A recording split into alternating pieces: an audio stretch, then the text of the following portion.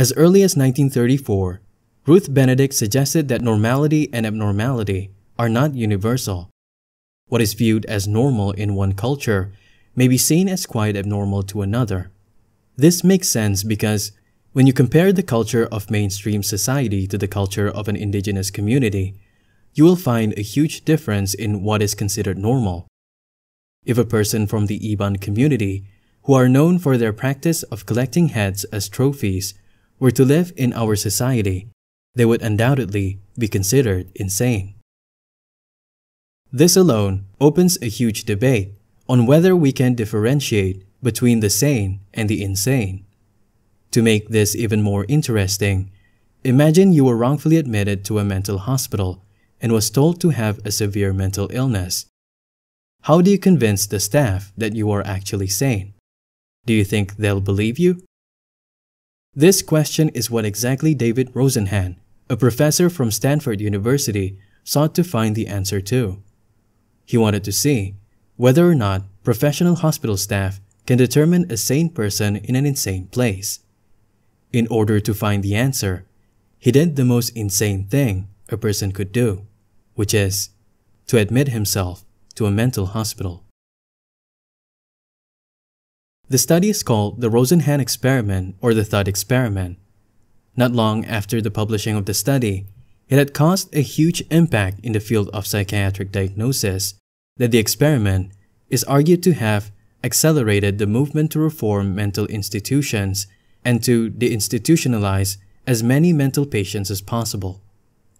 In 1973, the study was published by the journal Science, which is a peer-reviewed academic journal of the American Association for the Advancement of Science under the title On Being Sane in Insane Places. The purpose of the study was to determine the validity of labeling an individual's sanity and whether or not it is reliable. Conducted by psychologist David Rosenhan, the experiment was conducted in two parts. The first part of the experiment involved 8 pseudo-patients which are also his associates, which involves 3 women and 5 men, including Rosenhan himself. In order for the study to begin, all pseudo-patients were told to call an appointment with the mental institutions. Once they were there, they were told to fake auditory hallucinations in order to gain admission to 12 psychiatric hospitals in 5 states in the United States. All of them were told that they had been hearing the exact same voices saying empty, hollow, or thud in order to suggest that they have existential crisis. All of these pseudo-patients were admitted successfully and diagnosed with psychiatric disorders. The pseudo-patients included a psychology graduate student in his 20s, 3 psychologists, a pediatrician, a psychiatrist, a painter, and a housewife, where all of them had no history of mental illness whatsoever. For the pseudo-patients working in the mental health field, they were told to lie about their profession in order to avoid special treatment by the hospital staff. Apart from their profession and their pseudo-illness, all of the biographical info they gave had not been altered. All of the pseudo-patients were told to act normally as soon as they were admitted and to tell the staff that they no longer experience any additional hallucinations. All of these pseudo-patients reported that, upon admission, there was a brief period of mild nervousness and anxiety since none of them really believed that they would be admitted so easily. Indeed, their shared fear was that they would be immediately exposed as frauds and would be greatly embarrassed. Moreover, many of them had never visited a psychiatric ward before, and even for those who had some genuine fears about what to expect and what might happen to them.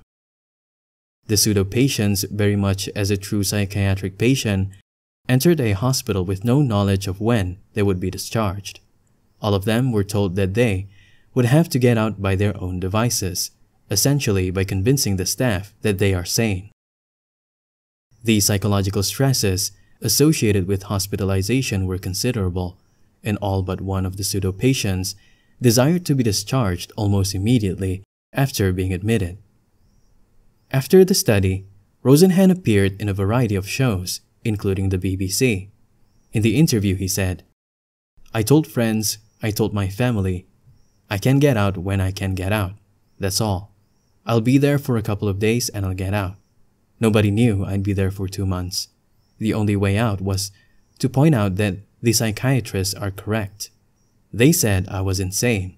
So I said, I am insane, but I am getting better, as an affirmation of their view of me. Their stays ranged from 7 to 52 days, and the average was 19 days.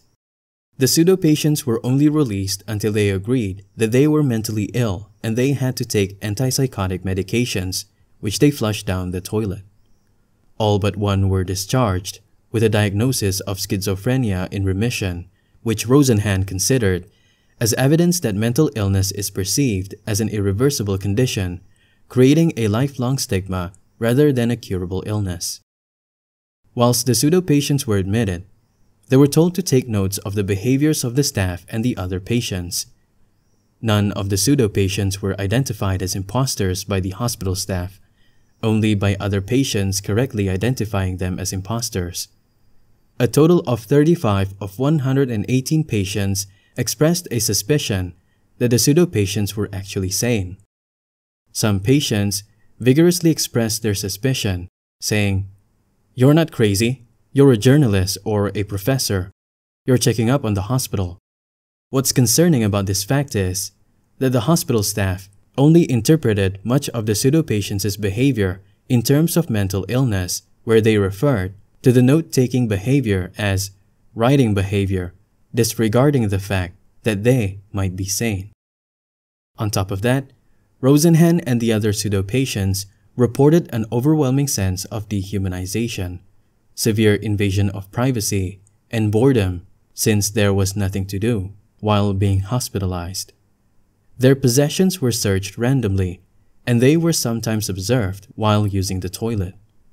They reported that, though the staff seemed to be well-meaning, they generally objectified and dehumanized the patients, often discussing patients at length in their presence as though they were not there, and avoiding direct interaction with patients except as strictly necessary to perform official duties. Some attendants were prone to verbal and physical abuse of patients when other staff was not present. The false attribution of the pseudo-patient's sanity cannot be due to time constraints because, on average, the pseudo-patients were admitted to the hospital from a week to 2 months, averaging 19 days. It also cannot be due to the fact that the pseudo-patients were not behaving sanely because patients in the hospital have expressed concerns that they were not insane. So what could be the reason? It could be due to the fact that physicians operate with a strong bias toward what statisticians call the type 2 error. This means it's better to make a false judgment for the sake of being cautious, which in this case is to suspect illness even among the healthy. Before I move on to the second part of the experiment, I'd like you to know that I have more videos like this where I talk about the dark history of psychology. Just be sure to click the link in the description box below. Rosenhan went to a well-known research and teaching hospital whose staff had heard of the results of the initial study but claimed that similar errors could not be made at their institution. Rosenhan arranged with them that during a 3-month period, one or more pseudo-patients would attempt to gain admission, and the staff would rate every incoming patient as to the likelihood that they were an imposter.